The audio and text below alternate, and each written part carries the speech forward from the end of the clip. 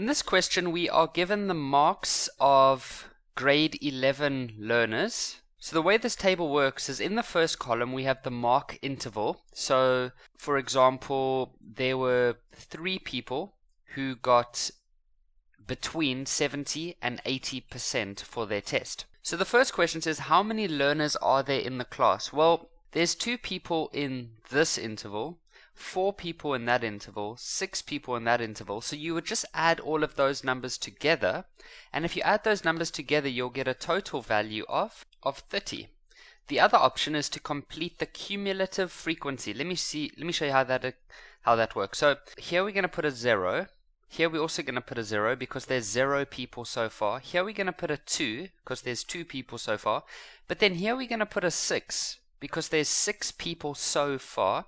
Here we're going to put a 12 because how many people have we counted up till that point? Well, it was 2 people there, 4 people there, and 6 people there.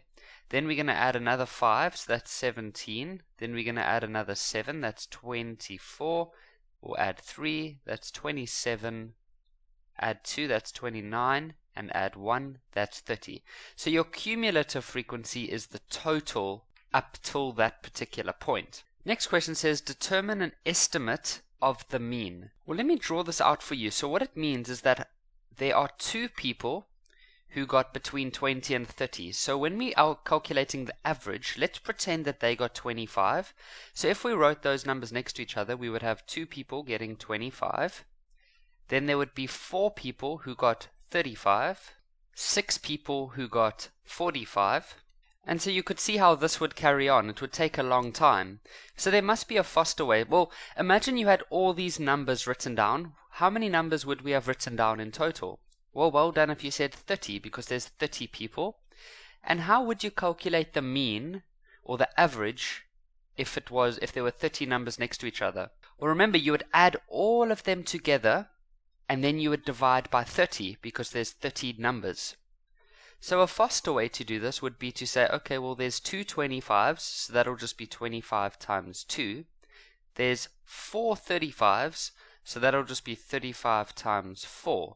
So we don't need to write the numbers down at all, we just get it from the table. So carrying on, it would be 25 times 2 plus 35 times 4 plus 6 people got 45, so that'll be 45 times 6.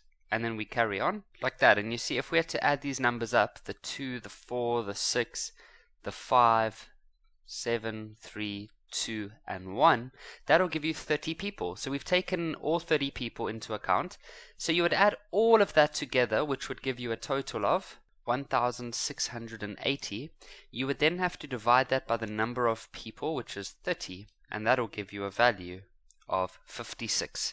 So the average mark for this grade, or for this class, was 56%. And let's see if that makes sense. Well, we can see that most of the people are grouped in this region over here, the 4, 6, 5, and 7. And so yes, around about 56 does seem pretty accurate. If we got an answer of like 81, something's gone wrong.